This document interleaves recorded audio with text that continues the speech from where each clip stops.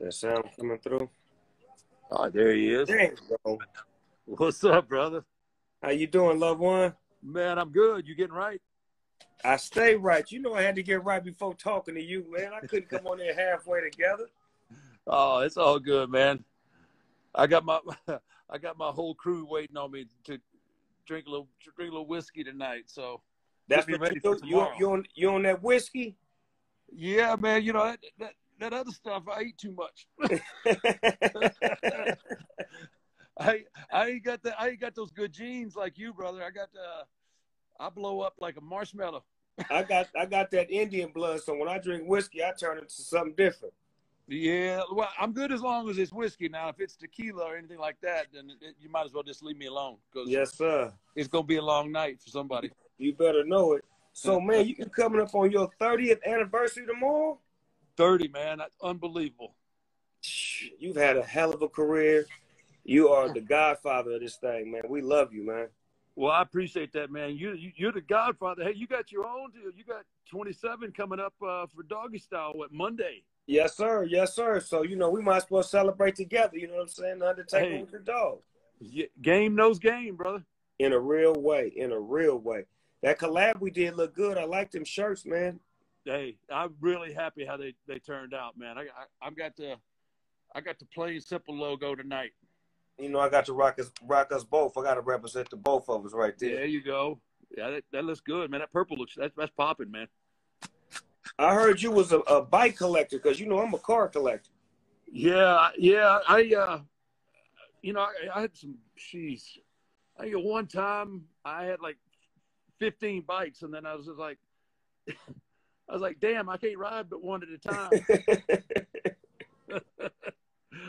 But yeah, those bikes beat you up, and I was already getting beat up enough. So, what's your favorite bike?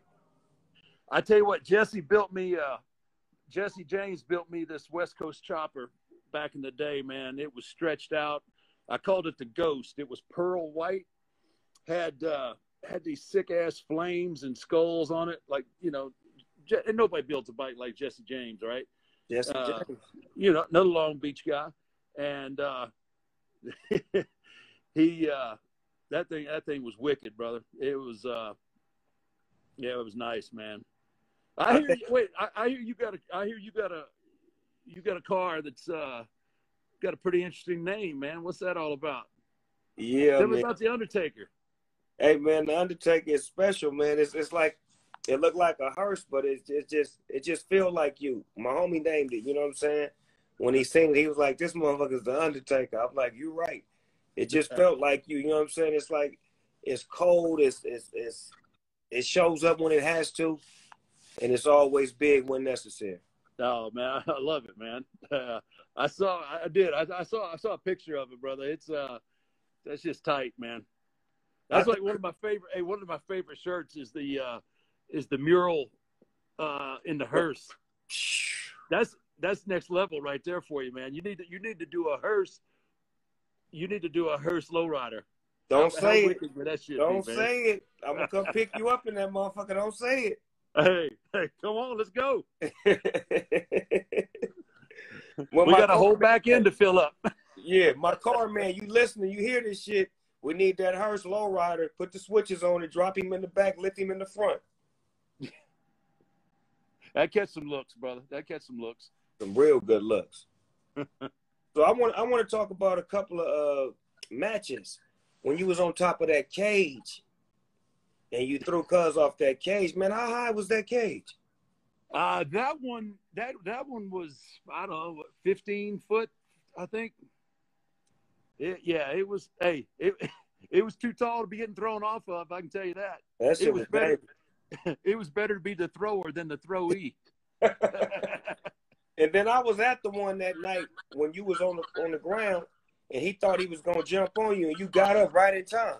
Oh, that was in Texas Stadium, right? Yeah, I was there. Yeah. That one was 20 foot. That one was the way you moved, the way you got up. It was like a split second. Dude, when you see somebody coming from 20 foot up, you're gonna move. Even my big ass will move. I was like, I'm not gonna be here when he lands. I got to go. Man, looking back at all of the WrestleManias, which one like sticks out to you? Because I know it's certain records that I made and certain things that are monumental. Which one sticks out to you the most? It has to be. I mean, if you're gonna narrow it down to one, it's got to be WrestleMania 25 with Shawn Michaels, man. You know that I'm sure you experience the same thing when when you're putting music together, whatever you're into. You just know when it's when it's clicking, right? Right. And that night, I tell you what, I mean, everything was just perfect, and you had that incredible energy coming out of the crowd. And Sean was at the top of his game, and I mean, we were zone, man. We were in the zone. That's the best example I can ever give anybody of somebody being in the zone. Was that night in Houston, WrestleMania 25, man. It was that was the shit. We get that, athletes, entertainers, we all get that zone. When we get in that zone, it's like, it's hard to explain, but we all get it, and we know when we're in it. Yeah, and it it's kind of like chasing that dragon too, because once you hit it once, you want it again. You want it again, right? And right. You don't always get it, but you always strive to get it, and that's what I think kind of keeps us. That's why you're still, after all these years, at the top of the game, and everybody wants a little piece of Snoop, and that's how I've lasted, because I've always, I don't care what I've done, I can still do more, and right. That's what kind of if you don't have that mentality, you ain't gonna make it. You're just gonna be a one-hit wonder, or you're gonna be an afterthought. So right. So who do you think right now? Because they always ask me, like, who do you think you could like pass the baton to, or who you think that's doing something great like you were doing at your age that you feel could take the industry that you in to another level? Man, I tell you what, it has nothing to do with gimmicks or anything like that, but I enjoy what the Fiend is doing, man. He's like that 2020. He's like that 1990 Undertaker. He's catching everybody off guard and doing stuff that people aren't used to seeing. Right. And what he's doing is real savvy too. It's real, it's deep and thought provoking. And if you can do that, I mean, everybody can wrestle, but you got to be able to captivate people's imagination. You got to have them invested in what you're doing. And if you don't have that, you just going out there tearing your body up, and you ain't gonna be there long. But I'm real excited about what he's doing, and I think he's he's that next level guy. I love that. How do you feel about female wrestlers? Because my little cousin, Sasha Banks, I took her to WrestleMania years ago, and she fell in love with it, and now she is a wrestler, and I'm watching the women do their thing. How do you feel about the women in the wrestling industry? Man, she's killing it. She's straight killing it. And that whole division, man, my wife was a wrestler, and she didn't, they didn't put the interest in them at that time. But my wife, she fought like man every day, trying to get that extra minute or just that little bit of recognition. And it's so nice to see the women now. They're getting and to main event WrestleMania and to main event all this stuff and deliver. Yes. And that's the thing, right? And deliver. That stuff, with Sasha and Bailey, man, that's good stuff, man. Yeah. I don't care if you're a man or a woman. That's just good story, good action. It's top level, man. I got no problem with it at all. I love it. I love to see that the industry can grow and that the women can bring it. Don't just give an opportunity, but when they get the opportunity, they make the most of it. And they have, yeah. For sure, man. Right. So what's your record at WrestleMania? Let's see. I went 21, 22, 23 and 2. 23 and 2. I went 21 and 0, and then Brock got me. And then I squeezed out another victory, and then Roman went ahead and kind of put it on me a little bit too. So, damn, that 20 and 0 was special. That 21 and 0. Yeah, it was. It kind of took on a life of its own, right? I mean, there was like, okay, here's the main event, but who's going after the streak? Right. Who want that? Yeah, I mean, if you don't get the main event, like if you don't win the Rumble, I mean, that was the next thing guys want. Like, I want Undertaker. I want to try and get the streak, and it was just it put me in a great position, you know, so I didn't have to always take up both those spots, because it was an entity all to itself. So yeah, it was cool, man. It was you know, everybody loses sometimes, man. Right. You know, That's part of it life. is what it is, man. Hey, it ain't a loss, it's a lesson. Everybody takes an L. It's just a lesson. We learn how to do it better. Absolutely. Absolutely. You always got to keep learning and keep growing. And, it made me adapt to what I was doing. And, yeah, I'm going to use that, man. I'm going to steal that. Well, it ain't a loss, it's a lesson. It's a lesson. That's all it is. Yeah, you know Snoopdogg, the poet. You know what's crazy is that when I'm out and about and I see fans that like me or recognize me, and it's like, it's not what you expect. Do you get that when you see fans that aren't what you expect? Like, wow, I didn't know that people like that really love me and really like genuinely know everything about me. You know, it's funny that you mentioned that, because, you know, now I've been, obviously, you know, I did the documentary, and everybody's kind of got a little peek behind the curtain, because I didn't share anything with anybody for, you know, all those years. So I'm out there a little bit more now with my fans, and it's crazy, some of the stories that I hear, like how I affected their lives and the things that they were going through personally, and telling me, like, you know, the only reason I got through all that because I knew on Monday night I was going to get the chance to watch. You know, that's heavy shit, man, to know that you know, I think a lot of times artists and athletes, they take for granted the effect that they have on people and how much they mean to people. And it's so humbling, brother, just to have somebody break down and just start crying, telling me their life story and how, you know, they come from this kind of household and this was going on. But, you know, we had TV, and on Monday and Friday nights, you know, it was all about watching you. And it was just like, damn, man.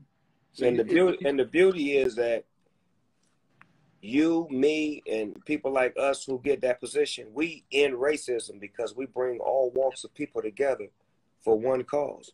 Absolutely. And they don't know how to hate each other when they love the same thing. You know what I'm saying? So yeah, that's great, because, you know, if you're a wrestling fan, or you're a music fan, it unites, man, and that's what we need right now. There's too much division. There's too much, you know. We can all have separate opinions on who's doing what, right? But we're still people. We're all the same people. And, you know, it's nuts, because it used to be, I don't care what party you could still have a conversation, right? Right. We're at a point now you can't have a conversation anymore, you know, and we got to find more common ground. We got to find common ground in music. We got to find common ground in different genres of entertainment, and quit being so divisive, man, because we're better than that. We're all better than that. I think we got to use our platforms, like, you know, not to spew one way or the other, but to unite. That's the thing. That's what we're doing right now. Ain't that beautiful? We're doing it. We're doing it, and it ain't even nobody made us do it. We're doing it because we want to do it, and it's what's necessary. Sometimes you must do what's necessary when you're in that position of power. You got to take it. Absolutely, man. I agree 100%. That's straight knowledge right there. So you know what I'm gonna do? I'm gonna pull you out of retirement for one more match, a tag team match with me and you, and I got to figure out who we're going up against. All right. Well, let's do this. We'll take somebody from the music world, and we'll take somebody from the wrestling world. I'll do that. I'll come out of retirement for that in a heartbeat. I like that. I like that. And we're gonna do it at Mania too, when there's people in the crowd. Yeah, I've been working out, so I want to show off a little something I've been working on. All right, I want to see that Snoop shuffle. Float like a butterfly and sting like a bee. Man, I love being in that ring, man. You just don't know what that means to be inside of that ring, man. That is a beautiful feeling, man. That's a lot of energy, isn't it, man? I mean, I know you get it. I mean, you performed in front of millions and millions of people. It's a different wrestling energy is different, because these people are diehards. And when you come into this world, if you ain't legit, they'll let you know. Yeah, quick. You understand me? So it's like, you know, to be accepted and to be appreciated, it means a lot, because they know that I come from the days of Jimmy Superfly Snooker, Junkyard Dog, and, you know, way back in the days when my grandfather showed me about wrestling in the 70s. So I got a long tradition with it. So when I come in it, they know it's official. It ain't me just trying to, you know, be a part of a gimmick, but me really just loving the sport and loving the people that's in it and getting that same feeling back. Yeah, absolutely, man. I knew you were big time. I knew you were a big time fan when you showed up in was it Orlando? you guys had the grill going. Now I know part of what the grill was about, but yeah. But I was like, damn, that man he come to WrestleMania, he just broke out the grill. That's next level shit right there. But look, that's the same day that I brought Sasha to her first WrestleMania. That's her first one ever. That's crazy, man. She was a little girl. She was like 9 or 10 years old. That's crazy. That's the effect. That's the effect that's what I'm trying to say. Like, out of my family, you wouldn't even expect that. But my little cousin fell in love with it because her father loved it so much and we loved it so much to where she was like, you know what? Everybody in the family that couldn't be a wrestler, I'm about to go be one, and I'm going to be a good one. Yeah, no, and she is, man. She's on top of her game right now too. That's cool, man. I didn't know that was the event, but that always stuck out in my head, man. I was walking back to my dressing room and got that damn grill fired up, and I was like, damn, I'm hungry too. That's awesome, man. We got to keep it real everywhere we go, dog. You know that. We got to show I know that. Out. There ain't no doubt, man. That's what we got to do. You proved that time and time again. Come on, man. Hey, you know what? All my friends call me the Undertaker of rap, man. Hey, you could be called a lot worse. You know why? Because you buried everybody else, dude. That's a fact. That's a fact. You have buried them all, brother. And when anybody, I don't know. You tell 9 out of 10 people, you say rap, you're the name that comes to their mind first. I guarantee you. Wow. And that's just, I mean, you've crossed over so many different genres. The biggest thing is you stayed relevant. You have not relevant. You've stayed more than relevant. And to do that in your industry for 27 years, dude. I mean, hey, I'm not gonna badmouth anybody, but I mean, you got all the flavor of the weeks come out with one song, they get a little bit of play, and then they're gone. They're gone. You don't hear from them again, dude. 27 years, brother. That's it. Hey, it ain't slowing down either. No. We just putting our foot on the gas pedal. Just putting it on. And I'm just trying to find a different car to drive because I done wore the brakes off this one. I got to channel in on some of that Snoopdogg spirit right there. Get some of that entrepreneurial skill. Yeah. I'm going to get with you on that. Show you how to, diversify your portfolio. I like it, man. I like it. Yes, sir. You're proven. That's why I respect that. There's a lot of people talk it. You proved it, man. Hey, man, I went out there and did it, man. I lost a lot, took a couple of L's for lessons, and then I learned how to do it the right way. Hey, that's how you grow, man. That's what people got to understand. You can't let the L's define you. Yeah, right. Because cool, we're all going to take a few. You're going to take a few, but what you going to do to get back? And it's how you come back. Right. I want to give a shout out, rest in peace, to your manager, man. I loved him. Yeah, he was awesome, man. He was so perfect for, he was so instrumental early on in the development of the Undertaker. Because I took a big roll of the dice, and because I looked at everybody else and what they were doing. Everybody else was cutting that normal. Let me tell you something, brother. Mm-hmm. That over the top, loud, shouting shit. Right? That's what everybody was doing. Actually, I know you identify with it because your sound, you were the one that laid back, chill, right? Yeah. You weren't angry. You were chill, and that resonated with people, right? And it still does to this day. And my approach was like, I'm gonna talk low, I'm gonna talk slow, and when you do that, what do people do? They pay They attention. lean forward. They want to. They pay attention, right? What's he saying? Right. Right. And then I had Paul Bear there, who was the complete. He was fucking off the hook. He was off the fucking chain. So it was such a cool mix of his high pitched, squealy voice, and then he gets you all worked up, and then you bring in the closer. Like, yeah, I'm gonna take your ass and I'm gonna bury you 6 feet under, and worms are gonna eat your rotten soul. And people never like, did he just say that shit? No, he what? And that was just, that's. But Paul, man, back to your point, man. Paul's awesome, man. I owe him so much, just from the development early on. It hurt me. It hurt me when we split up. That wasn't my idea. I thought we had a few years left before, something like that, and it was going to happen. And he's just a good dude too, man. He was just a good dude. Loved to play a practical joke on a brother, man. He was so funny. But y'all had more great times than bad times. That's the key. Way more. Yeah, all my memories of Paul are fond, man. And you got somebody like that in your life. He was instrumental to the creation of what you created. Yeah. Oh, absolutely, 100%. And it's funny. A lot of people don't know he was a legit mortician. What? Oh, you didn't know that? Hell no. No, brother. Check this out. So when I debuted back in '90, right? Brother Love come out with me. So at the time, Brother Love is still working and writing some of the TV shows. So he couldn't come out on the towns with me. So they had to find me a manager.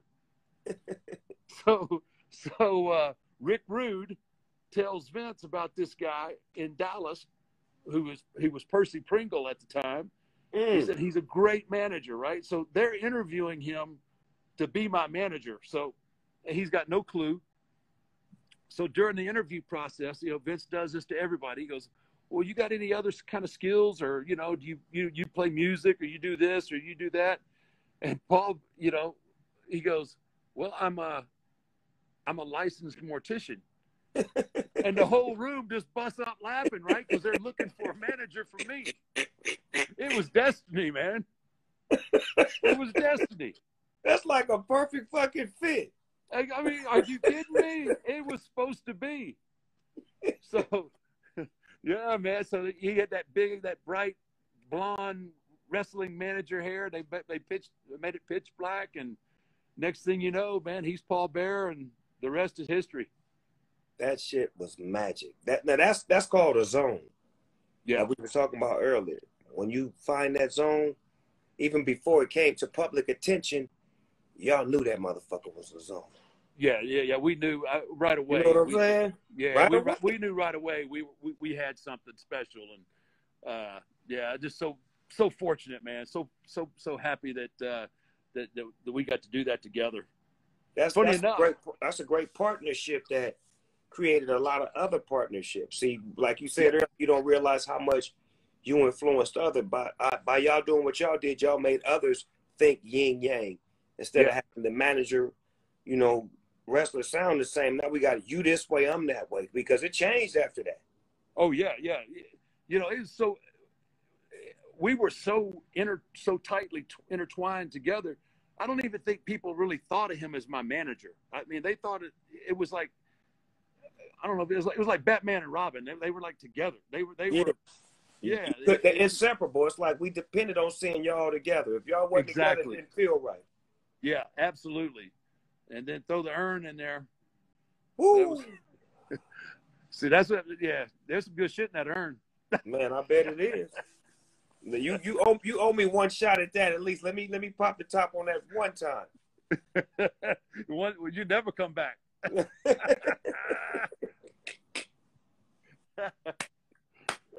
Man, this has been great, man. This has been amazing talking to you, dog. Dude, I could do this all night, man. And I'm super excited about these shirts, brother. Everybody is wearing me out. Me too. I can't give enough of them away. I'm like, you know what? I ain't giving no more away. Y'all got to buy. That's where I was going. I was like, damn, man, they're for sale. Yeah, that's what I'm saying. I know you support me, but goddamn, go buy one or two. That's all I'm asking. Man, They you buy sent me. one, you buy one, I give you two. There you go. Just help the cause a little bit. They sent me a couple of boxes to my house. This shit's empty. Gone. They're gone. My people went through my boxes before me and took mine out. Like, wait a minute, I thought this was my box. I'm supposed to take yours out. What's that all about, man? Yeah, reverse psychology. Man, I tell you what, I'm really happy about this, and it's just crazy that, you know, that this come together the way it did, man. Like I said earlier, I think it's game, recognizing game, and yes, sir. You know, and I don't ever, you know, I don't ever put my own shit over, but I tell you what, it says something for you. 27 years since Doggy Style. I mean, it's unheard of, man. And you've crossed over so many different platforms and different genres and did different things. Hell, even Corona now. You done made Corona cool.